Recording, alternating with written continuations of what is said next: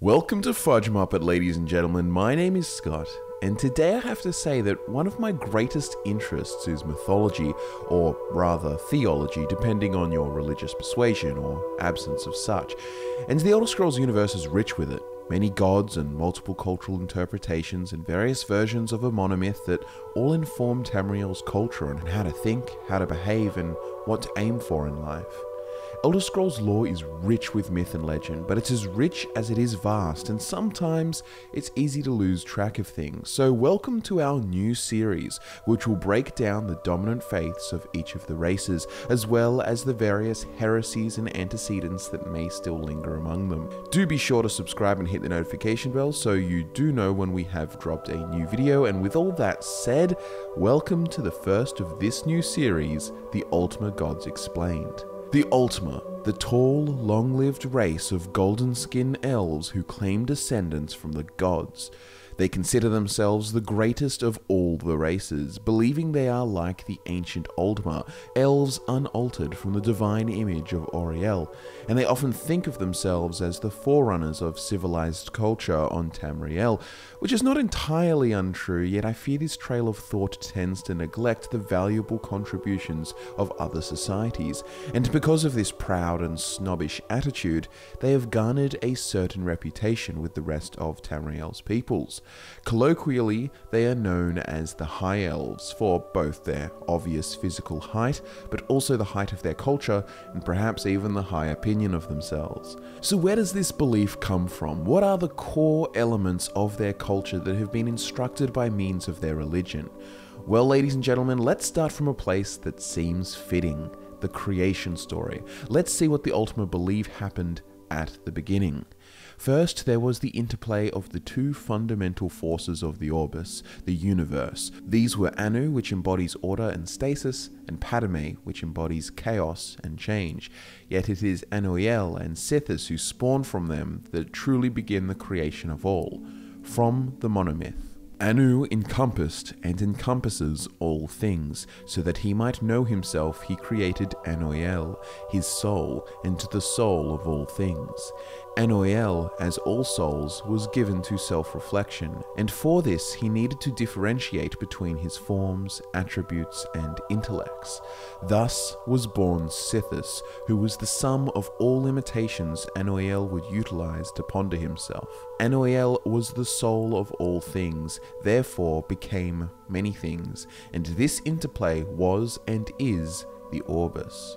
At first the Orbis was turbulent and confusing, as Anuiel's ruminations went on without design. Aspects of the Orbis then asked for a schedule to follow, or procedures whereby they might enjoy themselves a little longer outside of perfect knowledge. So that he might know himself in this way too, Anu created Auriel, the soul of his soul. Auriel bled through the Orbis as a new force, called time. With time, various aspects of the Orbis began to understand their natures and limitations. They took names, like Magnus, or Mara, or Zen. One of these, Lorcan, was more of a limit than a nature, so he could never last long anywhere. As he entered every aspect of Anuiel, Lorcan would plant an idea that was almost wholly based on limitation. He outlined a plan to create a soul for the Orbis, a place where the aspects of aspects might even be allowed to self-reflect. He gained many followers. Even Auriel, when told he would become king of the New World, agreed to help Lorcan. So they created the Mundus, where their own aspects might live, and became the Et Arda. But this was a trick, as Lorcan knew. This world contained more limitations than not, and was therefore hardly a thing of Anu at all. Mundus was the house of Sithis. As their aspects began to die off, many of the Et Arda vanished completely. Some escaped, like Magnus, and that is why there are no limitations to magic. Others, like Ifri, transformed themselves into the Elnefey, the Earthbones, so that the world might not die. Some had to marry and make children just to last. Each generation was weaker than the last, and soon there were the Altmer. Darkness caved in. Lorcan made armies out of the weakest souls and named them men, and they brought Sithis into every quarter. Auriel pleaded with Anu to take them back, but he had already filled their places with something else. but his soul was gentler, and granted Auriel his bow and shield so that he might save the Altmer from the hordes of men. Some had already fallen, like the Chimer, who listened to tainted et Arda, and others, like the Bosmer, had soiled time's line by taking mannish wives. Auriel could not save Altmora, the Elderwood, and it was lost to men. They were chased south and east to Old Elnefe, and Lorcan was close behind. He shattered that land into many. Finally, Trinimac, Auriel's greatest knight, knocked Lorcan down in front of his army and reached in with more than hands to take his heart. He was undone. The men dragged Lorcan's body away and swore blood vengeance on the heirs of Auriel for all time. But when Trinimac and Auriel tried to destroy the heart of Lorcan, it laughed at them.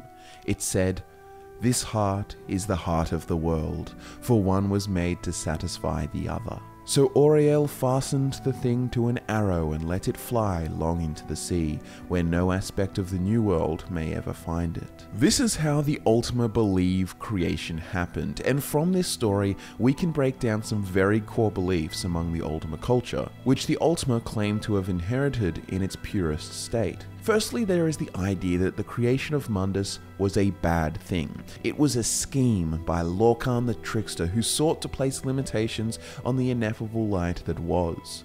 The et Arda who were tricked and took part in creation, yet remained powerful still, would be known as the Aedra, and in the Old Meri language, this term means our ancestors.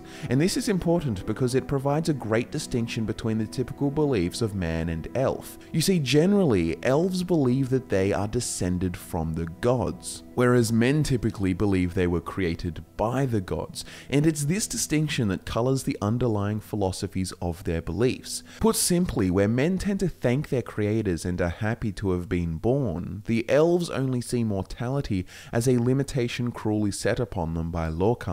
And this is where we get ideas about the Thalmor secretly desiring to unmake the world so that they may return to life as spirits in Aetherius, untainted by the limitations of mortality. Before we move further, it may be helpful to let you know of two terms that are generally used to describe this dichotomy. Anuic, derived from Anu, is a word used to describe the beliefs of those who have an unfavorable view of creation, such as the Altmer do. Generally within these Anuic beliefs, Lorcan, or whatever name the same entity may go by, is seen as a devious figure. Padomaic, derived from Padome, is a word used to describe the beliefs of those who have a favorable view of creation, such as men generally do, and Padomaic belief tends to place Lorcan as their champion figure, such as the Nordic Shor or Cyrodiilic Shazar.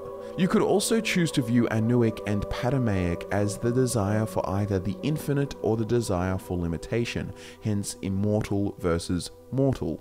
Now, the Altmer lie very firmly within the Anuic tradition. It is Lorcan that they scorn as a devil-like figure, and if you asked them, to return to the ineffable light of Auriel would be their desired goal. Instead, due to their mortal trappings, the High Elves have since resorted to what preservation they can. In lineage, in culture, in tradition, they claim purity and divine descent. They are a highly ordered society, and with such a mindset, it's no wonder that eugenic practices play a part as they try to preserve what they consider the greater bloodlines. You see, it's important to recognize that Altmer religion fundamentally places them above other races in their doctrine. The Aedra are their ancestors according to them, and the closer you can be to the gods, the purer you are. In the monomyth, you can see how they tout men as the weakest of souls, and that even the Bosmer are tainted to them. Dunmer are often said to be the most xenophobic of all the races, and this may well be true, but I would most definitely place the Altmer as a close second, and I'm sure some could argue they would tie first. But let us now break down the Pantheon itself, and talk more in depth about the gods that they directly worship. Now, it's important to remember that the way Altmer worship is fundamentally different to what you would see in the Imperial cult, for example. The Altmer are worshipping their ancestors rather than their creators. Altmer society is fundamentally built around ancestor worship, just like the Dunmer I mentioned. In fact, the greatest schism between the people of Somerset occurred in the Merethic era as culture evolved. You see, it had become trendy to worship only the greatest of spirits in Somerset, which would eventually be narrowed down to the Pantheon in their worship, whereas the prophet Veloth and his followers despised this new trend and the Velothi exodus occurred. Now, of course, this exodus had a lot to do with the Daedra and such as well, but we'll get to that in the Dunmer episode. I just want it to be noted that the Dunmer worship all of their ancestors like the early Altmer did, hence why today they are such a clannish people and value family highly. The Third Pocket Guide to the Empire has this to say about early Altmer society on Somerset. Early Altmer society was agricultural and politically egalitarian. A system of ancestor worship had been exported whole from Aldmeris, and it brought with it a communal spirit that served the early settlers of Somerset well. When the Altmer came together as a people to create the Crystal Tower, it was not a monument to any king or god, but rather to the spirit of the elven people, living and dead. Within the glittering walls of the tower are housed the graves of the early Aldmeri settlers, preserved forever as a lasting symbol of the power of the people for that brief moment in history, fully unified. Gradually, as the society grew, social stratification increased. A hierarchy of classes began to form, which is still largely enforced in Somerset to this day. The religion of the people also changed because of this change in society. No longer did the Altmer worship their own ancestors, but the ancestors of their betters. Auriel, Trinimac, Ciribane, and Finaster are among the many ancestor spirits who became gods. A group of elders rebelled against this trend, calling themselves the Sigics, the keepers of the old ways of Aldmeris. With their mystical powers, they were able to settle in Artaeum, away from what they considered the corruption of their society.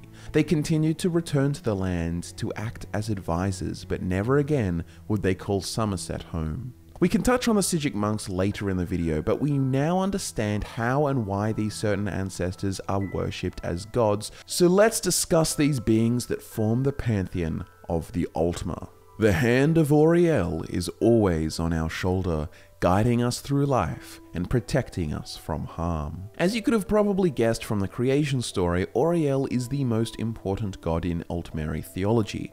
Auriel is the soul of Anoel, who is in turn the soul of Anu, the everything. King of the Aldmer, time god, honorable spirit betrayed by the vile Lorcan.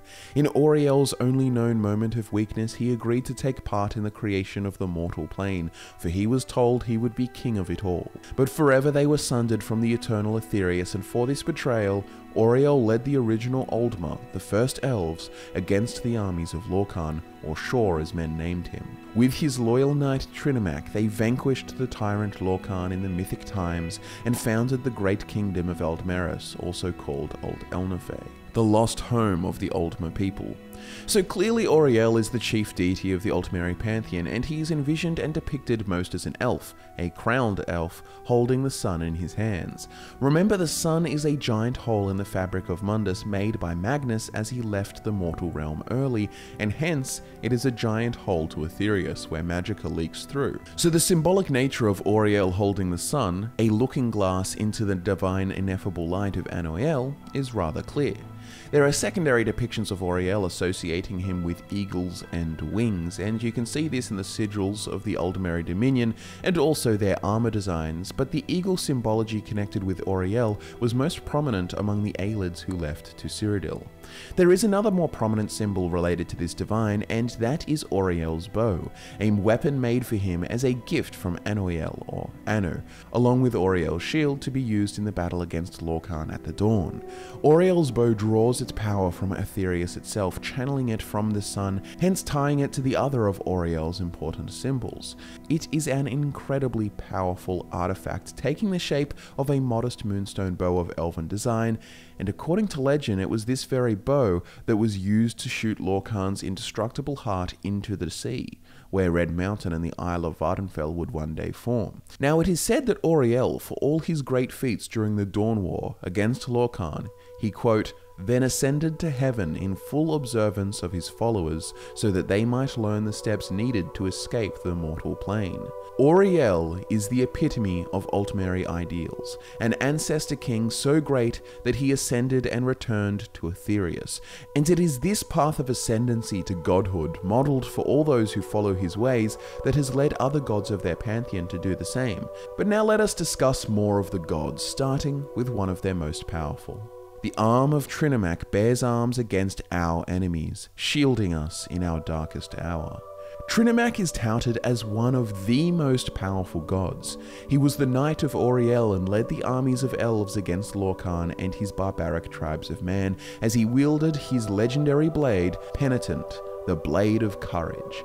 It was he who bested Lorkhan in battle and tore his very heart from his chest before Auriel would send it far with his bow. As you can imagine, being considered both Auriel's champion and the strongest of all the Et Arda, then one can see why that in certain places his popularity even outshines that of Auriel. Especially important was his rhetoric. Trinimac had a particular hatred of his foe Lorkhan, and he was responsible for spreading the version of events that tout Lorkhan as the devil, and he believed, quote, tears were the best response to the sundering, which means that he thought mourning their loss of Aetherius was the appropriate reaction, and it was these views that he spread that would catch him the ire of the Daedric prince Boethia. Boethia, through the prophet Veloth, had gained many followers and coloured their minds with Ptolemaic philosophies. The Chimer, as they would be known, sought to leave Somerset and find themselves a new home, and it was Trinimac and his followers that tried to stop them and return them to the fold. What followed has various versions of events, but in summary, Boethia through deceptive means, and in some stories with the assistance of Mephala, defeated Trinimac, consumed him, and spoke in his voice, calling his false narratives into question. When Boethia relieved himself of Trinimac, all that was left was Malakath, the bitterness, the scorn, and the shame. It is this tragic story of Trinimac's demise that is used by the Altmer to portray the dangers of Dunmerry influence. The eye of Magnus is always upon us in the spells and enchantments that devout mages conjure. Now, for such a magically inclined race, you may expect to find some gods who embody such abilities, and there are a few, but one of the most important, of course, in the Altmer Pantheon, would be Magnus, the architect who fled with the Magna Gi, his followers, before it was too late, tearing holes to Aetherius that exist today as the sun and stars, where Magicka itself flows from. You may of course know of him for his powerful artifacts such as the Eye of Magnus or the Staff of Magnus, and it is interesting to note that he is said to embody powerful mages and lend them his power, though this remains a note of Cyrodiilic legend. The bones of Ifri surround us, giving us food, shelter, warmth, and companionship. Ifri the storyteller, the singer, god of song and forest, is an incredibly important deity to the Bosmer, yet remains a fundamental component of the Altmer Pantheon. To the Altmer, he is a forest god, yet encompasses more of the natural world than just that. It is said that it was he who sacrificed himself to become the first of the Earthbones and help form the rules and principles of all nature and life on Nirn, so the Elnefey would have a home in which to thrive. We will speak of him far more in the episodes regarding the Bosmer and Khajiit pantheons, as he plays a far larger role there, but just know that to the Altmer, he is the embodiment of the natural world, and he sacrificed himself to form all natural laws. The mouth of Xerxes whispers in our ear, encouraging us to always learn, always seek, and always discover. Xerxes is the ageless one, the one who watches, Altmer god of secrets and hidden knowledge. In the dawn he was the scribe of Auriel, who kept track of all Aldmeri accomplishments since the beginning of time. This god cherished the time of Auriel and dutifully remembered every moment of it and had it committed to paper. Even his very own wife, Ogma, he made from his favourite moments in history. That name may sound familiar to you, Ogma, as in the Ogma Infinium. Well, it's actually said that Hermaeus Mora gave Xerxes great knowledge, and that knowledge was recorded in the pages of that powerful tome. It's also worth noting that there is another tale of Xerxes that claims he was a Merethic Aldmeri priest of Auriel who was elevated to divinity by the higher deity, which of course is quite consistent with the idea that the High Elves are descendants of the Aedra, able to, in miraculous circumstance, reascend to godly status. But what is most important about Xerxes to the Altmer is how his principles have informed their societal structure. Altmer society is the most orderly and structured society in all of Tamriel, and this is due to the will of Xerxes himself. He records not just the life stories of individual elves, but all of the connections of lineage and inheritance that bind them together and link them to their ancestors. As nothing is more important to an Altmer than his or her ancestry, it's easy to understand Xerxes' paramount role in defining and maintaining status and stability in Somerset society. It would be fair to say that the stratified caste system and complex customs of the Altmer is the embodiment of Xerxes' values. The heart of Mara beats beneath the breast of every Mer, connecting us by blood and spirit. Mara is a goddess found in nearly every faith across Tamriel, and to the Altmer she is the wife of Auriel, and hence why she is often by extension associated with the female principle of the cosmos that gave birth to creation, also called Ner. She embodies the traditions of marriage and sacred union, and to the Altmer one could argue that she is coloured less so with the wiles of love and connected hearts, but rather with stronger facets of tradition and unity. Modelled as the perfect wife to a perfect god, that god being Auriel. The structured nature of Altmeri society does not lean itself to marriages of love, but rather of responsibility and duty to their society and bloodline. In Altmeri Pantheon, we also find reverence of Stendarr, god of compassion and righteous rule, considered in early Altmeri legends to be the apologist of men. Through Stendarr, the Altmer exercise compassion for what they consider their lesser, lest they turn to the cruelties that the Aelids unleashed upon the needy tribes of Cyrodiil. I feel like Stendarr is a very important figure in their pantheon, though I imagine less popular, because he provides temperance to the elitist views that pervade Altmeri society and bring weight to the responsibility of being better. As a wise man said, with great power comes great responsibility. We have previously mentioned this idea that exists in the society of Somerset, the apotheosis of elves through great feats, following in Auriel's footsteps. Well, there are some younger ancestor gods that have achieved such ascension through great deeds. Sirabane, a god of magic, sometimes called the warlock's god or apprentice's god, is a favoured deity of young mages, and his feats once saved many upon Tamriel. In the year 2260 of the First Era, the Slode unleashed an artificial disease upon Tamriel called the Thracian Plague. It is estimated that half of the continent's entire population was taken by this foul plague, and for it the Colovian king of Anvil, Bendu Olo, created the All-Flags Navy and invaded Thrace. Sirabane aided Bendu Olo in his fight, and also through judicious use of his magical ring, he saved many from the deathly fate of the plague. He is also known as the youngest of the Altmeri gods, and his statue stands on the coastal cliff of Artaeum, which he supposedly posed for in person. Now, while not part of the core pantheon as stated in the book's Varieties of Faith in Tamriel, there is another of the Altmer's great ancestors who is worshipped as a hero god, and that is Finaster, the Guardian. It was he who taught the Altmer to extend their lives by 100 more years, simply by shortening their stride as they walked. While not as popular or revered as the other 8, there are significant cults dedicated to him, and many such devotees take pilgrimage across the dangerous King's Haven Pass as a test of faith, a trial in which several perish each year.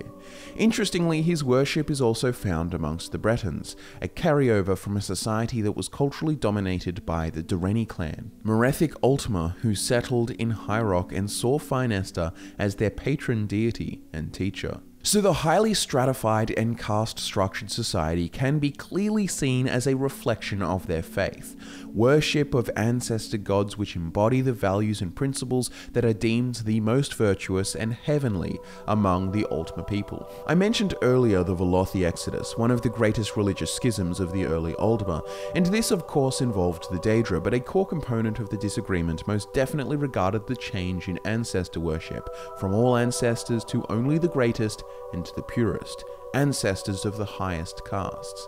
Well, there was another early schism that resulted because of this cultural shift, but one that did not involve Veloth and his triangled truth revelation.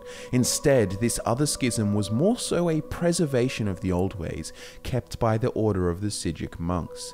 In the early days of Somerset's settlement, a group of Altmer, elder dissidents, moved to the Isle of Artaeum in order to maintain the old ways of complex ancestor worship and spirituality. They are incredibly powerful mages who recruit new members by a complex, ritualized method not understood by the common people. They believe that the spiritual world is always watching Nirn, and they believe all spirits are ancestors of the living. Even the Daedra and Aedra, they believe, are nothing more than exceptional spirits who gained power in the afterlife. In the book The Old Ways, the sage Teherete is quoted saying, "In Mundus, conflict and disparity are what bring change, and change is the most sacred of the 11 forces. Change is the force without focus or origin. It is the duty of the disciplined Psijic, enlightened one, to dilute the change where it brings greed, gluttony, sloth, ignorance, prejudice, cruelty, and to encourage change where it brings excellence, beauty, happiness, and enlightenment. As such, the faithful counsel has but one master, his mind. If the man the Psijic counsels acts wickedly and brings a Ginthir, bad change, and will otherwise not be counselled, it is the Psijic's duty to counterbalance the Ogunthir by any means necessary. Ultimately, the Psijic are autonomous and serve the realm by bringing balance, harnessing the force of change, tilting it towards a better future. However, they have been known to give counsel to, and sometimes even serve, the lords of Somerset or the lords of broader Tamriel. A student of the old ways may indeed ally himself to a lord, but it is a risky relationship. It cannot be stressed enough that the choice be wisely made. Should the lord refuse wise counsel and order the Psijic to perform an act contrary to the teachings of the old ways, there are few available options. The Psijic may obey, albeit unwillingly, and fall prey to the dark forces against which he has devoted his life. The Psijic may abandon his lord, which will bring shame on him and the Isle of Artaeum, and so may never be allowed home again, or the Psijic may simply kill himself. The old ways may be hard to understand, no doubt thanks to the reclusive and highly selective nature of the Psijic monks, but they no doubt play a role in the grand scheme of Mundus. Perhaps another time we can make a video and go in more depth on the Psijics, but here in this case, it is important to note that the Psijics are functionally the preservers of ancient Altmer faith before the elites changed the culture and shifted worship to only the greatest ancestors among them.